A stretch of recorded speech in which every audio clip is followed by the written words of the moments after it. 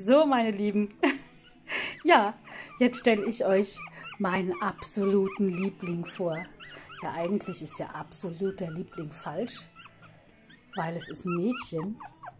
Und zwar die kleine Maus ist von unserer Happy und von dem TNT Blue Dynamite.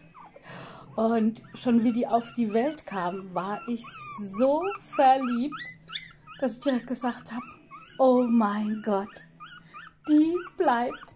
Schaut euch das mal an, die hat ein weißes Schwanzspitzchen und dann diesen weißen Fleck im Genick und diesen mega süßen weißen Streifen auf der Stirn, die weißen Söckchen, also wie die zur Welt gekommen ist.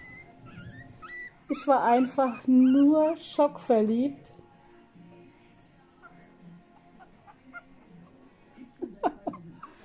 Schaut euch die mal an, mit ihrem Irokesenhaarschnitt. Die ist doch zum Knutschen, oder? Nee, also von der Maus kann ich mich nicht trennen. In die war ich sofort schockverliebt und habe gesagt, die muss einfach bleiben. Ja, vielleicht könnt ihr mir ja mit der Namensfindung helfen.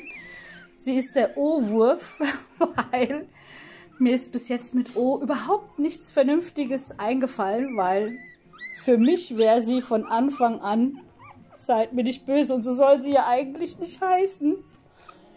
Für mich wäre sie von Anfang an Skunky gewesen. Weil wer so einen Irokesenhaarschnitt auf dem Kopf hat, der kann doch nur Skunky heißen, oder? Ja, also, schreibt mir Namen. Wunderschöne, ausgefallene Namen, die diesen Hund würdig sind. Mit O.